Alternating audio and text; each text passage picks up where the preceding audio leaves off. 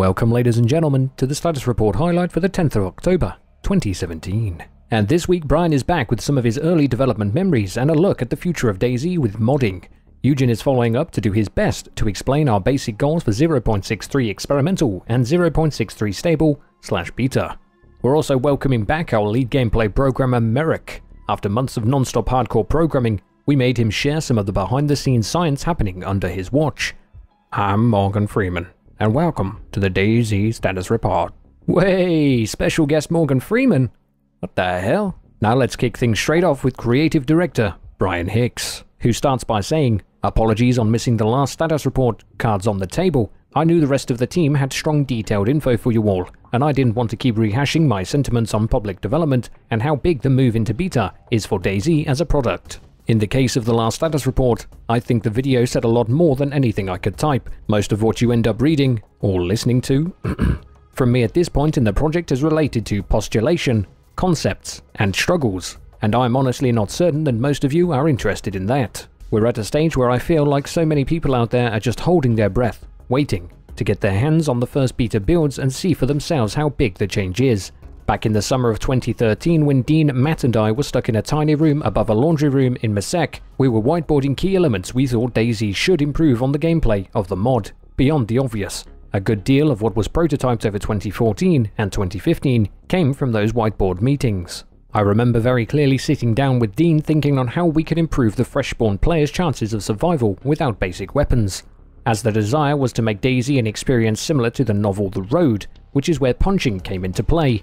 I distinctly remember Dean asking me if I thought it would make fresh spawns even more of a threat, and thus have a higher mortality rate than encountering skittish geared players. Clearly, I was wrong in dismissing this.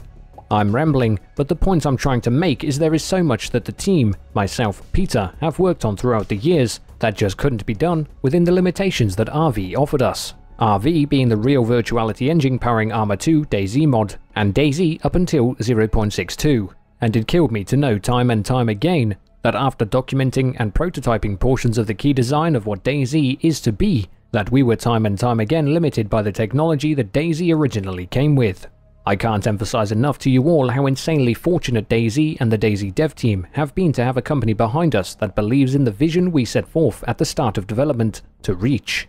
So many titles I've worked on, or alongside the development of, have just had core mechanics and feature sets lopped off with a hatchet in order to reach the set's shelf date. Never to reach their original full vision. It might be irritating to some out there in the user base, but the fact that we haven't had to sacrifice any of the core gameplay features yet is massive. That said, one of the things Dean and I used to stress early on was that DayZ was not just a platform for people to create their own stories, but like so many Bohemia titles before it, is a platform for people to create their own vision of the apocalypse, or anything else that strikes their fancy. This specific pillar of DayZ is one of many that will benefit massively from all the work that the engineering team has worked so hard on over the last few years. Ditching SQF alone is a massive step for any of you that have dabbled in modding the Arma titles. And the new animation system, as well as all the work the design team has done to the newer user actions, takes the modding opportunities from what to me would feel like more of the same, modding Arma 2 or Arma 3, to a completely new level.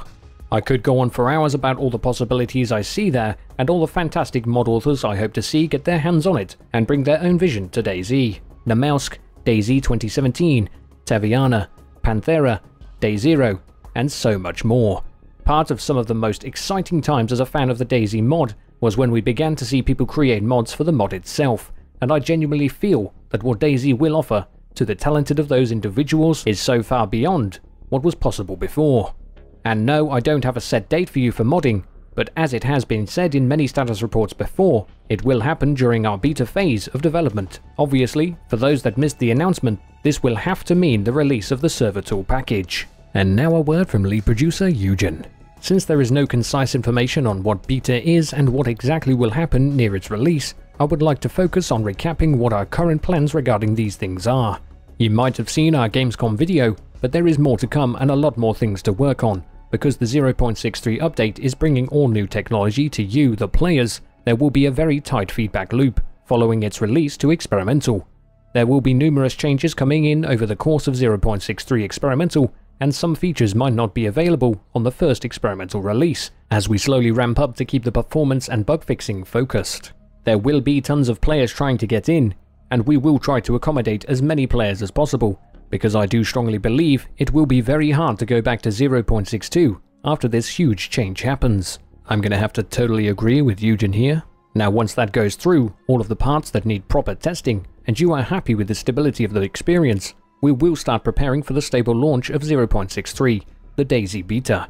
At that point in time, it is our intention to make DayZ server files available to anyone for free on Steam, meaning that you will be able to host your own servers. As far as platforms go, we aim to have these for both Linux and Windows. So correct me if I'm wrong, 0.63 stable release should shortly be followed by the server files. Very interesting.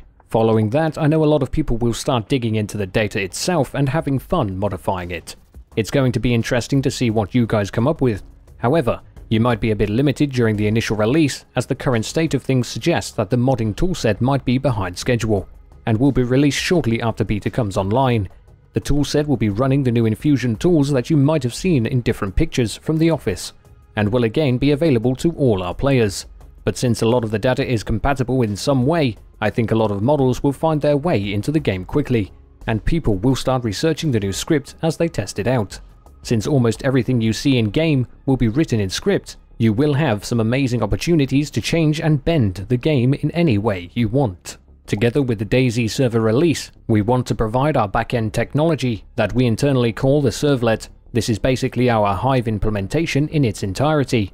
With this strong tool, you will be able to set up your own Hive, and do anything you might have ever imagined with your servers. Because this is actually quite complex, our intention is to provide decent documentation for the technologies recommended to run this platform.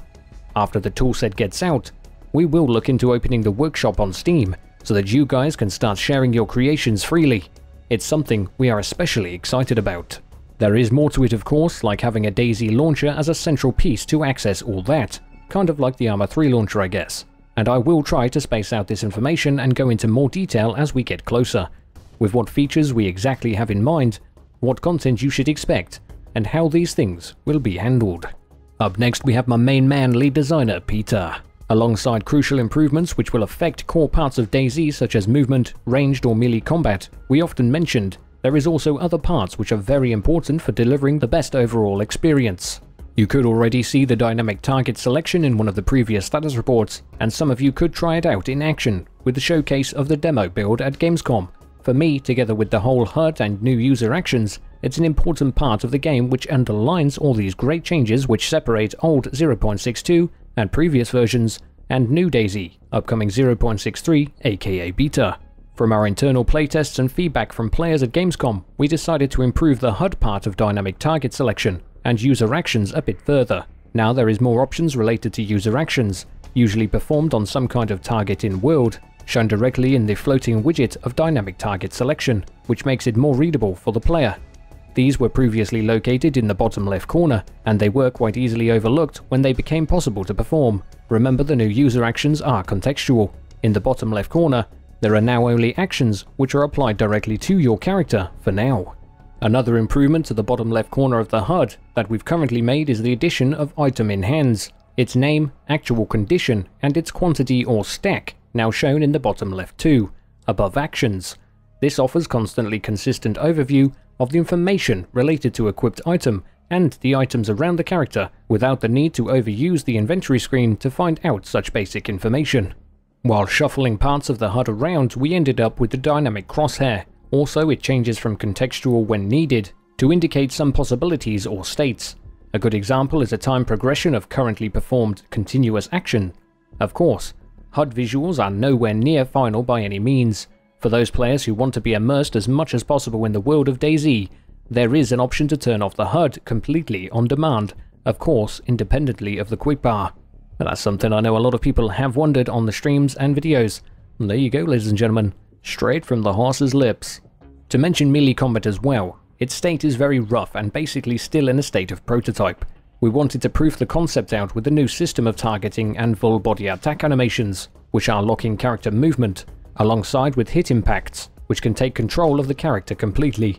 Now when we've laid the basics and seen the potential it has, it is the way to go for us, unless something unexpected happens. As we definitely want to add some player skill to melee combat, we need to extend it with possibilities. Currently we are prototyping blocks, which reduce received damage and influence hit impacts from attack, as well as evades, which helps to get away from the line of attack. Next up is adding melee attacks with ranged weapons, like stabbing with bayonets, hitting with buttstocks, or pistol whips, as there is no worse feeling of helplessness when you are armed and someone successfully locks you into a series of impacts and you need to throw a gun down to be able to fight. Planned next are advanced moves such as knockdowns, finishing attacks on opponents that are on the ground, or kicks and pushes. Anyway, it's really important for us to make a solid foundation first, because without it, melee combat won't work as a whole, and it won't matter how much depth and added layers will be there. As far as new camera implementation I mentioned in the last status report goes, it's a great part done. We just need to promote some functionality to the script, so we can get specific field of view in iron sights and optics. Also, we will be able to start toying with naked eye zooming again. That's the zoom or focus feature currently in 0.62 when you press and hold right mouse button. A lot of you had concerns about this being removed for the 0.63 demo that we played. Well, it looks like it's coming back. And now we have a few words from lead gameplay programmer Mirek. Some time has passed since I last wrote my status report. One of the reasons is that we're now working on longer term tasks, and it's quite hard to write a status report without repeating myself. Another reason that we're mostly working on things which aren't immediately visible. Today, I will summarize what we have done over the last 2 months. During August, a major part of the team worked on delivering features that ended up being part of the demo version for Gamescom. It was quite stressful, because the time was passing very fast and we had to stabilize the demo build and fix the most visible issues. Anyway, I believe that we were successful and we could return to our unfinished work with a good feeling of accomplishment. Now we are mostly focused on improving character movement and combat mechanics, because the entire development team is still not very satisfied with what we have presented at Gamescom. This is a very important part of the DayZ experience, and we want to have the best possible implementation before we hit beta. It's also important for fighting against the infected, because it's almost impossible to tweak and polish AI behavior without having the player movement finalized, and so this is the reason why work on AI is also a bit on hold for now. One of the major things which were in progress before Gamescom is the game entity hierarchy, which is how the scene is represented for the game, so it is a system you won't be able to see. DayZ has been using an Arma legacy proxy object hierarchy, and this technology was limiting us to do some of the more exciting stuff from the DayZ feature list. We decided to switch this scene representation technology to the new one provided by our in-house Infusion engine. This will allow us to do things better and in a more optimized manner, allowing us to add more visual effects easily, and for example create much better animations for weapons handling. Another thing we're now working on is the re-implementation of vehicles using the new systems. I have to admit that we're still working mostly on the physics part, and the character part is still not ready. But we hope that we will start working on character representation in vehicles soon, probably right after movement and combat mechanics. The entire system around vehicles has changed a lot. They are now composed of several configurable components. We're supporting generic number of axes, not only 2 in 0.62 and before. Handling is much more responsive, and vehicles have a new suspension model, which will help players drive over smaller obstacles. Things which are still not finished are better tires friction model and simulation of some gearbox extreme limits. I wasn't sure if I should show you the following teaser. Like I said, the character representation in vehicles isn't ready yet, but here it is. This is how we're testing vehicle physics for now. Please note that these are not final values for the suspension, and current values are serving for demonstration of the new suspension model. Mirek finishes off by saying, also there are things which I would like to write about on the topic of modding and what we are doing for supporting this feature, but it would be a lot of text for now, so I will write about it in the next status reports. Something juicy to look forward to. A final word from brand manager Martin mentioning that there is a game capture artist position open at Bohemia in regards to DayZ. More information can be found at the bottom of the status report in Martin's section. Go get your CVs in, boys! Also, don't forget to check out the Community Spotlight by Beatty, highlighting some of our amazing community content creators.